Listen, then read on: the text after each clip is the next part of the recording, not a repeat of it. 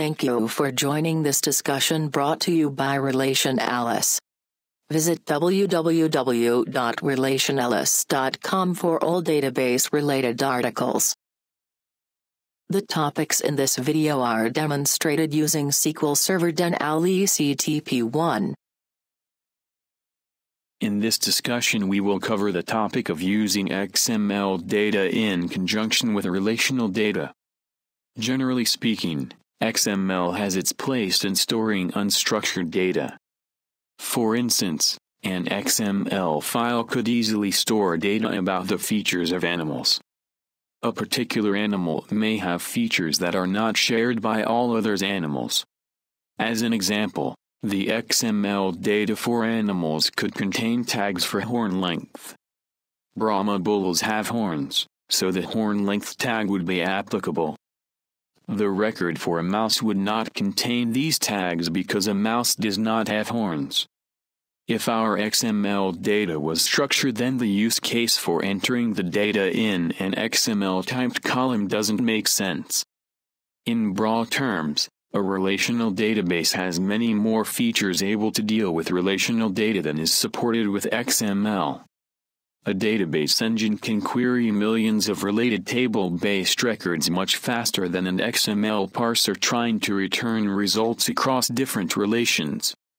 As is often the case in information technology, there are always edge cases where we may have to design a suboptimal solution. We will cover the case where an XML data type needs to be used in conjunction with table data. We will be using fairly structured XML data in this video. Structured XML data columns contain tags that are uniform across all rows containing the XML data type. We have a table named people that stores a license number and an XML column named details. Next, I will create XML variables to store the details for 3 people. The variables are small XML documents that contain details about each person. After the 3 variables are created, the records containing the XML variable will be inserted into the people table. The query to return the person's full name is fairly simple. Let's break it down. Starting with the from clause, we are using the people table. The details column will be shredded through the use of the nodes function. The apply operator joins the XPath results of the table valued function, nodes, against the outer rows specified.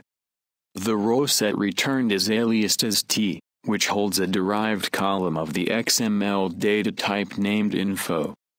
Finally, in the select statement, the xQuery function, values, is applied to each info column returned in T.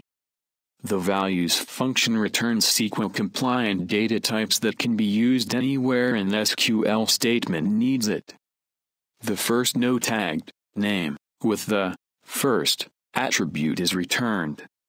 This is then concatenated with the first node with the last attribute. This returns the first and last name from the XML.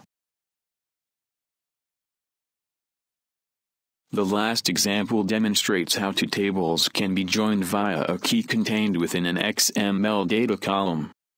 We will create a new table called employment that will contain 1 or more jobs each person has. The key that will be used to join to the XML data is Social Security number.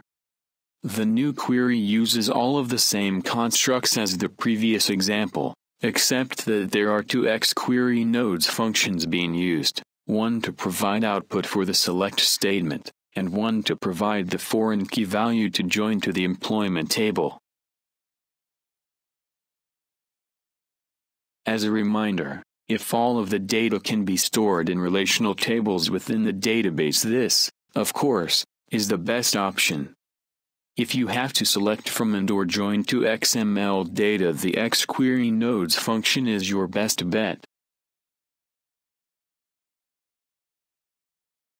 Thank you for joining me in this Relational's video presentation.